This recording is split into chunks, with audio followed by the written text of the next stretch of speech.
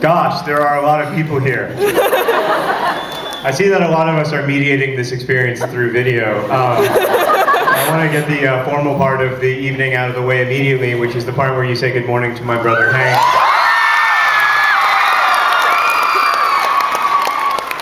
So if you could just, I realize that it's not currently Monday, but it will be Monday in the fullness of time, my friend. So if you could just say, good morning, Hank, it's Monday, on 3, 1, 2, 3. Good morning, Hank, it's Monday!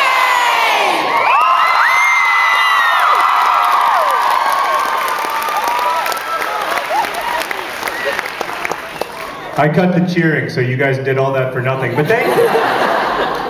I'm really delighted to be here, and I'm, as always, happy to be in Pittsburgh and grateful to Pittsburgh. I want to thank the Pittsburgh Arts and Lecture Series and the Carnegie Library. I want to thank all of you for being here. I particularly want to thank, frankly, the best part of the evening has already happened. So I hope you enjoyed that, because that was top-class entertainment. I want to thank Armored Bear Cub, Lauren and Matt, who are so great and write songs about books in a way that reminds all of us that there is great stuff to be made out of the great stuff that is made in this world. And I look up to Lauren and Matt so much. And I also want to thank Siobhan, who's just amazing. If you can't tell from that introduction, she's a heck of a good writer. And she lives right here in Pittsburgh, and her books are for sale today, and I really urge you to check out her work, because she's amazing. So I want to thank everybody.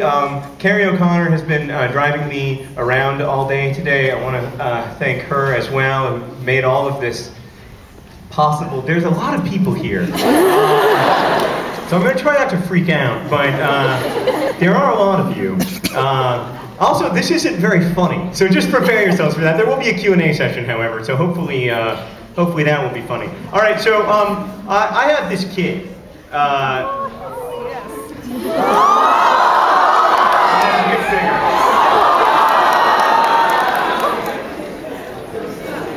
Kind of the cutest baby. He's adorable. So I have this kid. He just turned 1.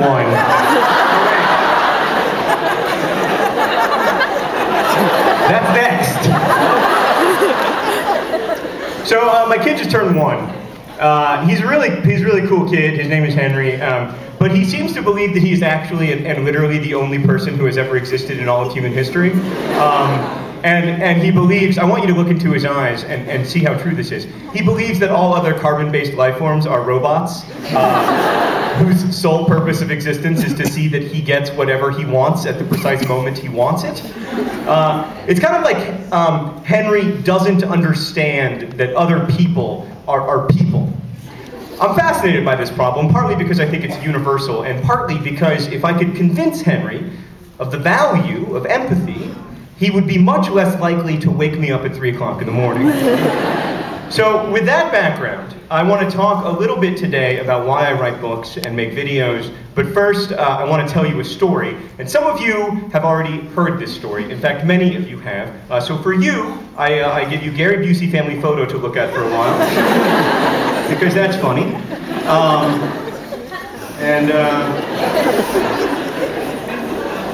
So just enjoy that while I tell the story.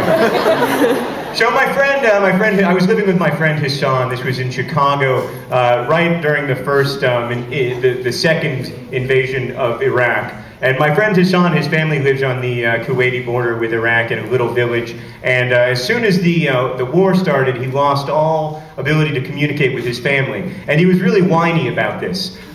He would never shut up about how he didn't know that if his family was safe or anything. And his way of dealing with it was that he would watch CNN 24 hours a day. And I don't mean that he would watch CNN like 16 hours a day and then sleep 8 hours a day. I mean, he would watch CNN 24 hours a day. And we only had one television, and there were 4 of us living in this place. And every now and again, we'd come, down to the TV and we'd say, Hassan, I am also concerned about your family, but I want to watch Friends. And he would say, no, we got to watch this. And I was like, they're not going to report Hassan's family as well. So the only way to hang out with Hassan or to watch TV in this apartment was to sit on the couch that Hassan sat on and watch CNN with him. So one day I'm watching CNN with him, and they show some new footage, and it's one of those situations where new footage is coming in and the anchor is looking at it for the first time just like we're looking at it for the first time, but the anchor has a microphone, so what he says has authority. And it's a picture of a house with a huge hole in one of the walls. It's clearly a bomb hole, and that people have put plywood over, and on that plywood is scrawled in very angry-looking black Arabic graffiti. Oh, that's my... God. Guys, you've got to turn off your cameras. No, it's always me. Now my phone's gonna ring. On that wall is scrawled in very angry-looking Arabic graffiti, something in black spray paint, and the guy on TV is talking about the anger on the Arab street and the yada yada yada, and Hassan starts to laugh. And I said, "What's so funny?" And he said, "The graffiti." I said, "What's funny about it?" He said, "It says, 'Happy birthday, sir, despite the circumstances.'"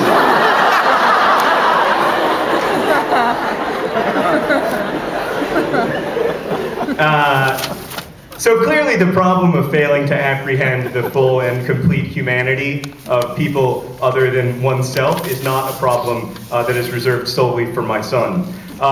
It was as a direct result of that story, by the way, that I ended up writing my novel, An Abundance of Catherines, because I wanted to write about a regular Muslim kid living in America for whom being a Muslim is not finally that big of a deal. So my question to you tonight is how we come to believe that other people are as human as we are, that people far away from us have birthdays and real griefs and real joys. I believe that it is through story, that in fact that's why we invented story in the first place. When I was a teenager, it was stories like The Catcher in the Rye and The Bluest Eye and Fallen Angels that were so incontestably true and human that I could not deny the humanity that I shared with the people in those stories. And one of the funny things about reading, as opposed to, living, is that when you're living, you see everyone in the context of you, right? So your best friend is your best friend. Your girlfriend is your girlfriend.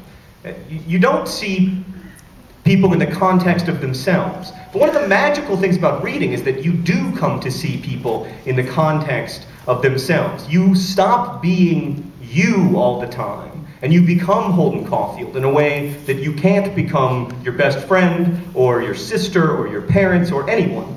When I'm writing, I want to reveal the inner life of the people I'm writing about. I don't want my readers to feel like, I don't want my readers to feel like they know Pudge, or they know Alaska, or Hassan, or Colin, or Q, or Margot, or Tiny Cooper. I want them to feel that they have seen for a moment what it is like to be those people. And the reason I think books are so well positioned to do this is because they are, more than any other art form, a co-creation between the reader and the writer. Like, I just got the Chinese edition of all 3 of my books. They published them simultaneously in mainland China, and they sent me all 3 of them. And I wrote these books. I spent a lot of time on them. I know about what happens in them. I remember, if not necessarily, oh, hi, Gary Busey. If not necessarily, oh, by the way, we're going to get to him. I don't necessarily remember all the words in them, but I remember, a lot of what happens in the books that I wrote. And I got these 3 books in Chinese, and I started paging through them. And I realized that not only was I not able to read these books, I didn't know which was which. It took me forever. Finally, I just took a picture of the cover of one of them, and I emailed it to some people I know who speak Chinese, and I was like, "Which one is this?" And they wrote back, and they were like, "I think Looking for Alaska, but I'm not sure." And the reason for that is that I can't crack the code of Chinese, but I can crack the code of English. So, essentially, this is just meaningless scratches on a page until you interpret it, until you take it and make it real in your mind. And that to me is the absolute